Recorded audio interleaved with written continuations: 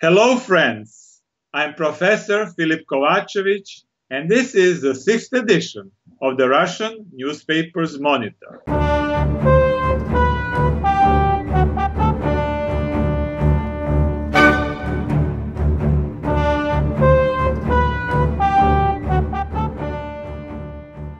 Dear friends, our Kickstarter campaign is still going on.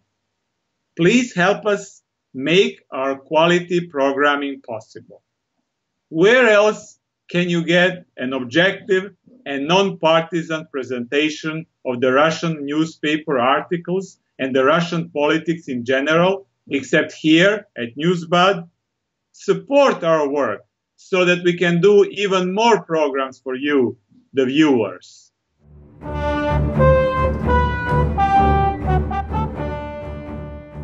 Our first article for today comes from the Rossiyskaya Gazeta, the Russian government-owned newspaper.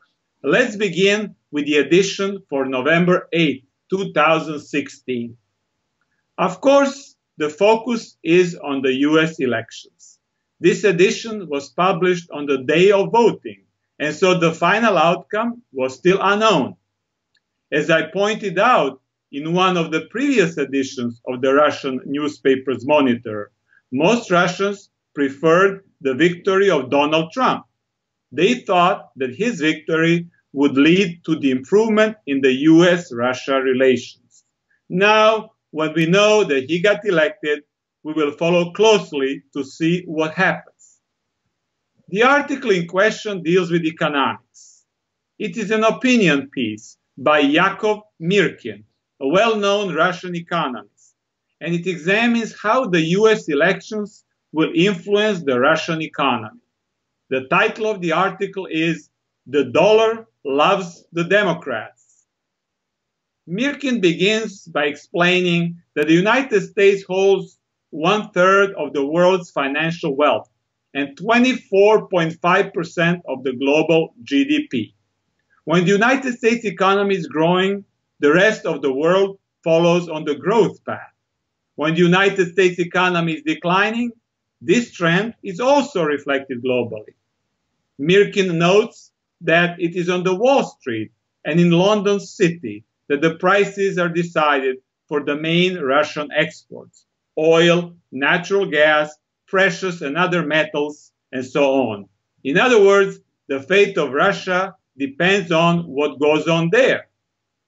He states that the last 6-year growth of the U.S. economy, officially from 1.6 to 2.6% a year, together with the growth of the Chinese economy, 7 to 10% a year, brought the world out of the 2007-2008 economic crisis.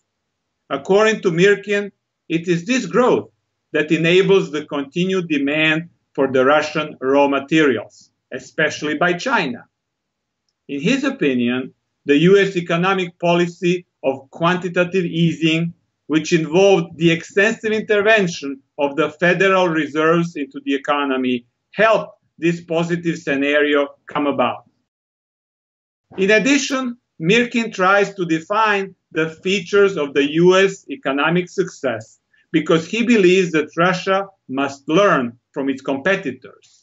First, he says, the U.S. promotes and rewards innovation, talent, and expertise.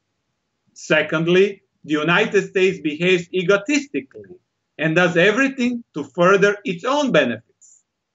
It does not copy anybody, but resolutely forges ahead. Lastly, the U.S. government minimally regulates the dealings of business.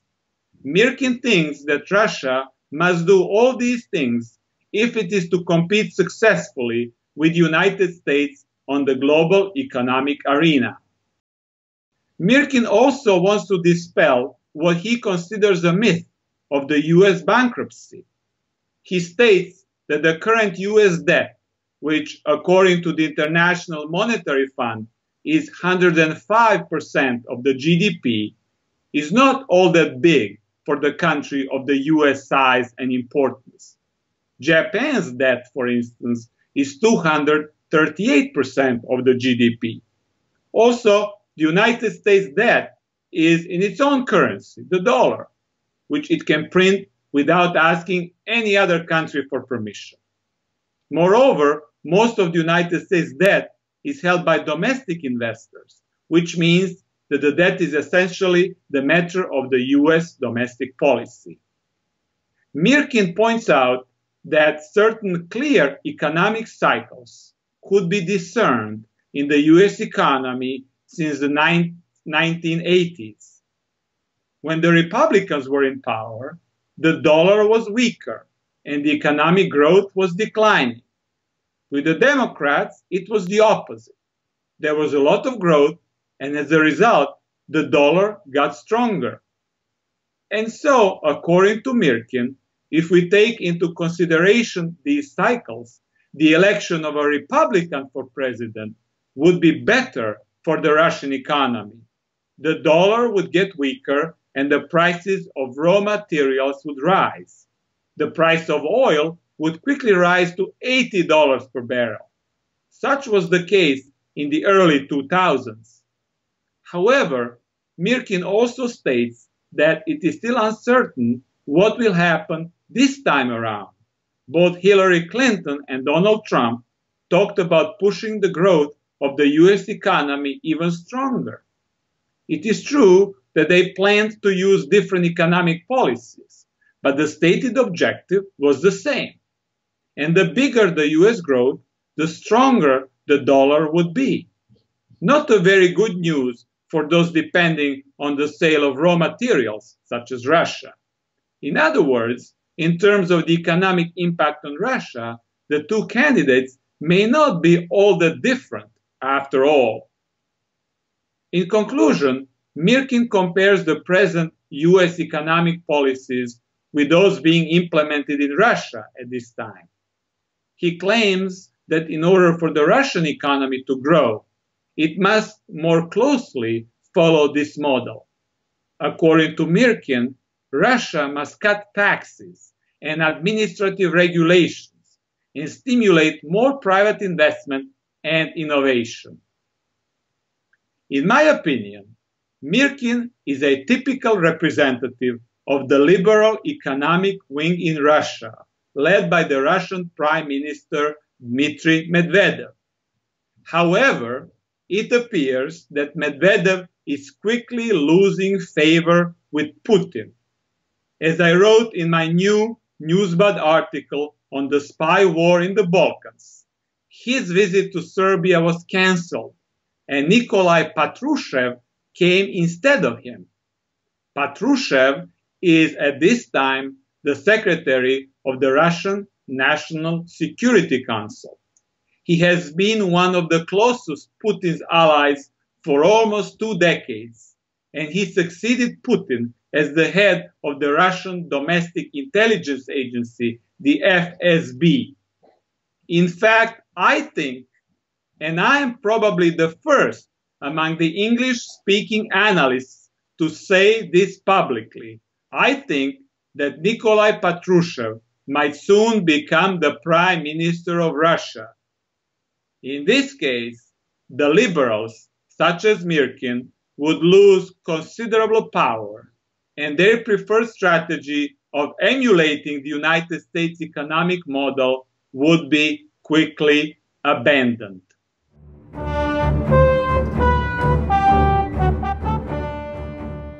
In the second article for this week, we continue with economic issues. Let's look at the front page of Izvestia, the moderate pro-government newspaper, the edition for November 9, 2016. There is an article with the title, Russia proposed to the Commonwealth of Independent States, the Mir. The Mir, which in Russian means both peace and the world, stands in this particular case for the unified banking system. The article reports that the setting up of a unified banking system on the territory of the Commonwealth of Independent States, which includes 9 former Soviet republics as full members and 2 as associate members, that is, all except Georgia, Estonia, Latvia, and Lithuania. that this unified banking system is only several months away. The representatives of Russia, Armenia, Kazakhstan, Kyrgyzstan, Belarus, and Tajikistan gave a green light for this decision at a recent meeting in Yerevan. This means that the integration processes in Eurasia have begun to follow the pattern of the European Union integration some decades ago. The first step is to establish the system of credit cards, which can be used in all CIS members. So far, this joint system exists only in Belarus and Russia. This will require changes in the existing laws as well as a much closer integration among the central banks. It is also connected to other integrative processes in the areas of currency exchange, tariff, and tax policies. In my opinion, the integration of Eurasian economies has really picked up the steam in the last 2 years. It is clear that there is a political impetus for this, which is coming from Russia, and is directly driven by the hostile attitudes of the United States and the European Union. Once China gets involved, and this will probably happen in the next 2 years, we will quickly see Eurasia becoming the world's most powerful economic bloc. The nightmare of Henry Kissinger and Zbigniew Brzezinski will become reality.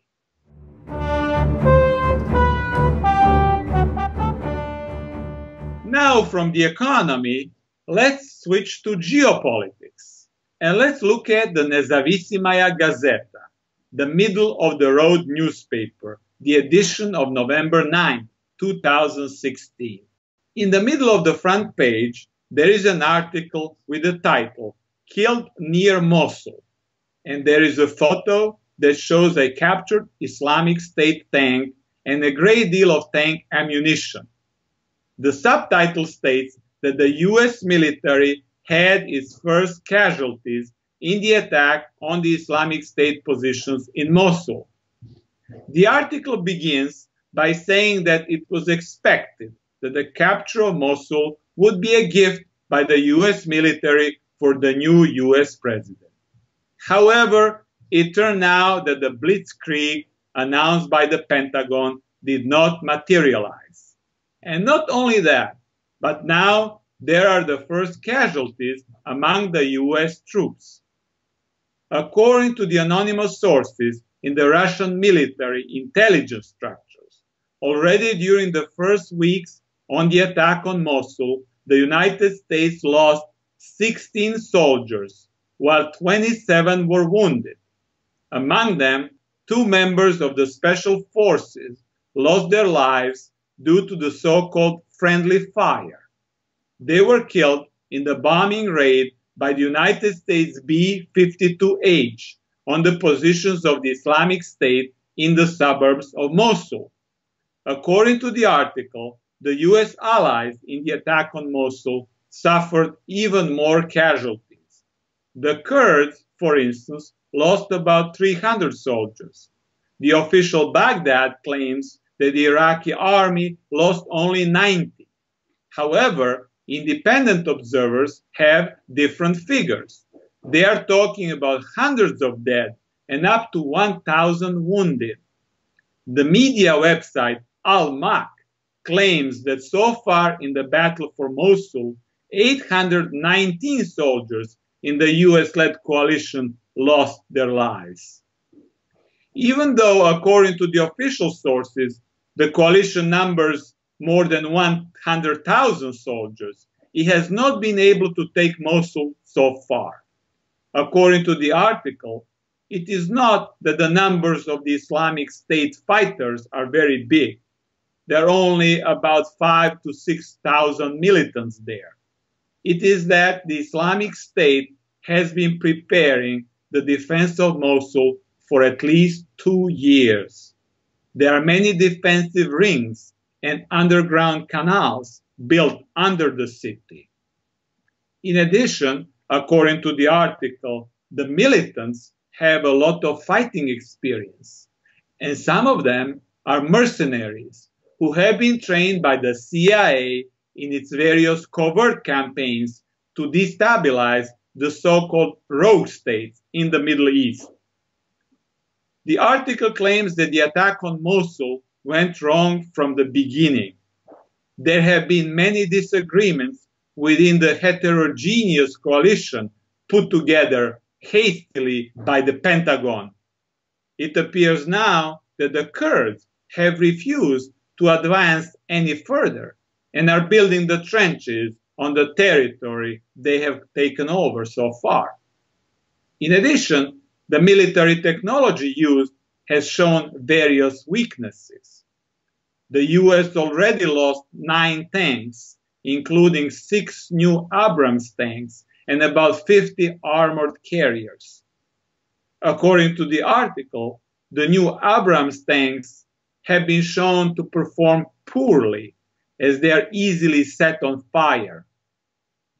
The article claims that the new Russian T-90 tanks have been much more successful in the Middle Eastern desert conditions. In connection to this, the article states that the Iraqi army might begin using some Russian weapons, especially the heavy artillery systems TOS-1A, and even the artillery systems Grad that the Russians were supposed to deliver to Iraq, according to the agreement signed in 2014. In order to paint a more balanced picture, the article notes that the Russian army also had casualties in the Middle East. According to the official reports, 20 Russian soldiers have been killed so far in Syria. However, the losses may be bigger, as they do not include the unreported special forces and intelligence operatives who work undercover in the Islamic State-controlled areas. The article also asserts that it is very likely that the U.S. private military companies also have their own forces fighting in Mosul. There is likely to be a loss of life among them too. According to the New York Times data cited in the article, only in recent months, 58 private military contractors got killed in Iraq and 27 in Syria. Altogether, from January 2009 until March 2016, that is the first 7 years of the Obama presidency, 1,301 U.S. soldiers and 1,540 military contractors lost their lives in Iraq and Afghanistan. In my opinion, this article offers a credible critique of the U.S. involvement in the Middle East. If the future U.S. interventions are not based on negotiating and agreeing on the wider coalition, including Russia and China, then the fate of an ordinary U.S. soldier or a U.S. military contractor in Iraq, in Syria, and in Afghanistan is not likely to improve anytime soon. Also note that the information on the U.S. casualties has not been reported by any U.S. media organization or confirmed by the U.S. government.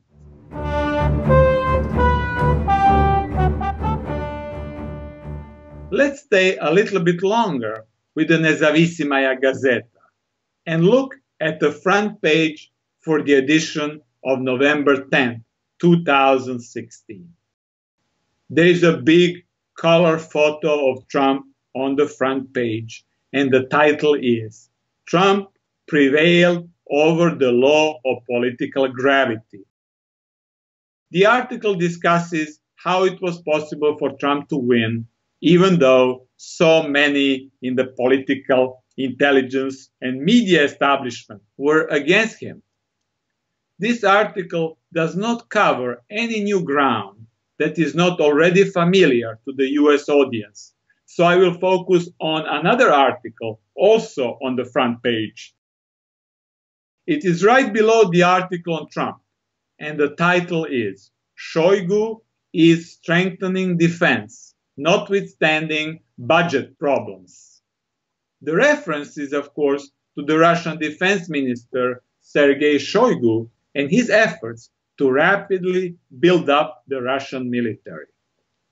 The subtitle states that the Ministry of Defense is increasing the spending on the professionalization of the military, despite the budgetary cuts.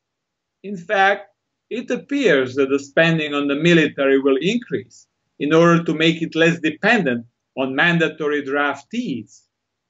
According to the sources contacted by the newspaper, the number of those under a professional contract in the Russian Army and Navy will increase to 425,000 by the end of 2018. The article also states that the Russian parliament, the Duma, is working on several changes in the laws that govern the national defense. In one of the changes, the leadership of the Russian regions and municipalities will be made responsible for military mobilization in case of the state of emergency. In other words, the system is being made more efficient. Another change in the existing laws establishes the legal steps leading to the militaries taking control of the municipal and regional governments in the case of the enemy attack on the Russian territory. This means that the Russians are taking seriously the possibility of NATO invasion. Also, according to the drafts being considered in the Duma at this time, by the end of 2018, in the Russian military, there are supposed to be 220,000 officers, 50,000 junior, warrant, and non-commissioned officers, 425,000 contract soldiers, and 300,000 draftees. This means that in 2 years, 70% of the Russian military is projected to be professional soldiers.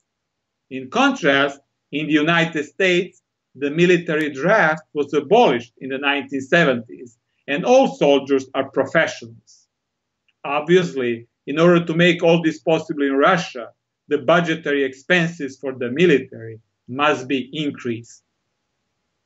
The article concludes by citing the Russian government document, which states that, quote, the Russian military today represents one of the most reliable government institutions being able to defend Russia and its people, no matter who holds the reins of political power. In my opinion, this article sends a clear message to the Russian audience and to the world at large that the Russians are seriously preparing their country for a future military confrontation with the West. Of course, as we know, the Russian leadership has been willing to give peace a chance and extend the hand of cooperation to other great powers, including the United States. However, Putin and Shoigu are also working around the clock to get the country ready for potential alternative scenarios.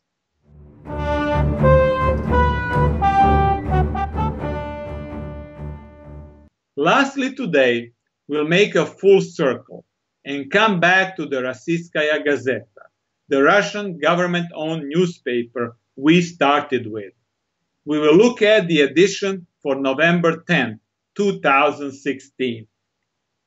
Just like in the Nezavisimaya Gazeta, the most prominent article on the front page is on the victory of Donald Trump. However, there is no photo of Donald Trump. The photo chosen by the editors is that of a seriously looking Trump supporter in New York City. In my opinion, the choice of this photo is very significant. I think that the message that it is sending is that now that he got elected, Trump must not allow himself to be swallowed up by the established political class and their hegemonic foreign policy, and he must remain faithful to what he promised to his voters. The Russians already know that this will be extremely difficult. It will require no less than a revolution in the U.S. foreign policy thinking. The CFR, the Atlantic Council, the NATO-controlled media, and the rest of the globalist crowd will do everything they can to either co-opt or, if that fails, to subvert Trump. The fight is just beginning, and Putin knows that. Also, there is another article on the front page of this edition that is very significant for the future of the Russian relations with the West. The title is Dilettanti.net, and the subtitle explains that the Russian and foreign history experts will work together against the manipulations with historical facts. The article explains that this summer, the Committee on International Affairs within the Russian Historical Society was formed in Moscow. The aim of this committee, which includes noted historians from France, from Austria, and China, is to make sure that Russian history is presented in an objective and truthful way outside of Russia. Keep in mind that the current head of the Russian Historical Society is Sergei Naryshkin, who was the Speaker of the Russian Parliament and recently became the chief of the SVR, the Russian External Intelligence Agency, the Russian equivalent of the CIA. I wrote about his appointment in the article for Newsbud entitled, "Why Did the Russian Spies Get a New Chief?" Now, this article in the Rossiyskaya Gazeta includes the interview with the historian Alexander Chubarian, who is a distinguished member of the Russian Academy of Science. Chubarian emphasizes the importance of this international committee at a time when the Russian history is being presented in a very negative, revisionist way by the politicians and experts in Europe, especially in Ukraine, in Poland, and the Baltic states, as well as by their academic and political allies in the United States and the United Kingdom. According to Chubarian, the committee will provide an international platform to respond to the manipulations and fabrications of this kind. In this respect, the old debates on the identity of Russia and its relations to Europe have come to the fore again. Is Russia a European or a Eurasian state? Should it turn to the West or to the East? Is it its own unique civilization? What is the mission of Russia in the world, if any? Is Russia really the third Rome supposed to bring spiritual salvation to humanity? All of these are the burning questions of the day, and the fate of the world depends on finding answers in a respectful, tolerant, and peaceful manner.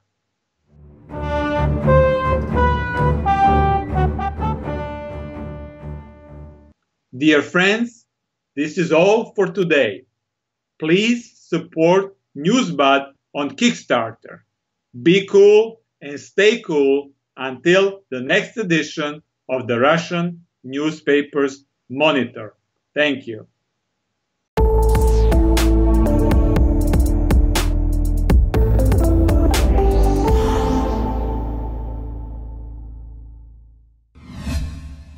Last June, a new media platform was introduced, and the people spoke, making Newsbud the #1 most successful journalism campaign in Kickstarter history. Leading the Newsbud team with nearly 2 decades of a proven track record is award-winning activist, publisher, and author Sibel Edmonds. Hi, I'm Sibel Edmonds, the founder and editor of Newsbud, a 100% people-funded media with integrity. About a year ago, As I said about creating the objectives of this one-of-its-kind media project, the establishment and establishment-oriented people called it a mission impossible. According to them, a media model 100% free of corporate advertisement, a media entity without backing from foundation sugar daddies, a news organization that refrained from subscribing to partisan politics, the red or blue pill, was an impossible dream. Last June, thanks to you, thanks only to you, not only did we make the phase 1 of this media project possible, but with your backing, we also made it the most successful and most funded Kickstarter journalism project of all time. Everything we have accomplished has been made possible by you.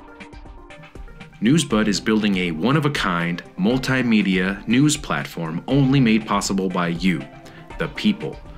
No corporate advertisers, no money from the foundations, and no government ties. We are the only 100% people-funded multimedia news source out there. Your support is needed. This allows Newsbud to recruit the best and the brightest from around the world to give you the news and analysis you won't find anywhere else. The Newsbud team as a whole speaks 7 different languages. This unique quality allows Newsbud to offer you unmatched geopolitical news and analysis from Sibel Edmonds, Christoph Yerman, and Filip Kovacevic of Russia Newspaper Monitor.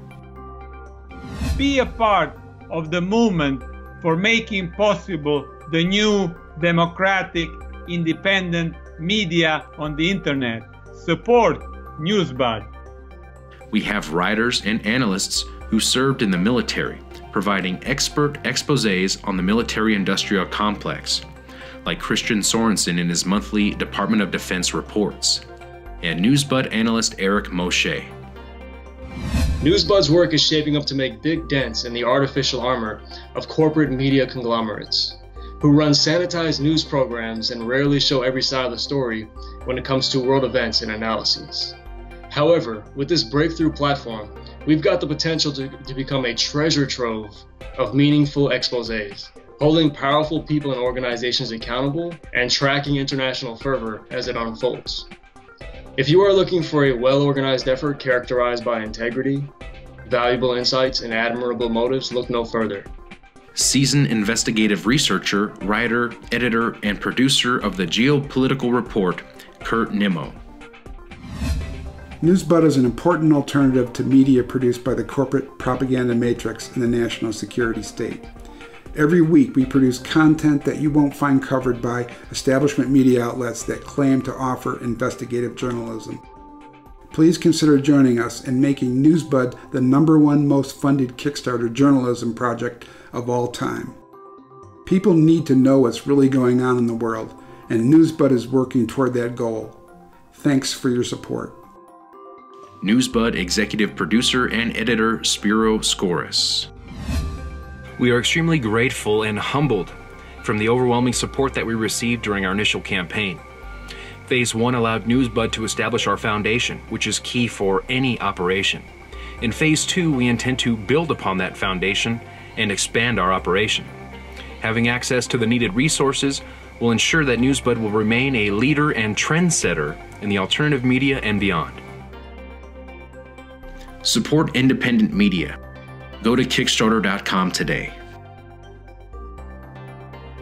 We have a long way to go, not only to continue, but to expand, become more effective, and grow together. We are only answerable to you, and you are the only ones who can keep Newsbud in existence and allow it to go much further in pursuit of journalism with integrity. Please join us. Join the Newsbud movement by kindly and generously pledging towards this 100% people-funded media with integrity. We have accomplished a lot, but this is only the beginning, and that is my promise to you.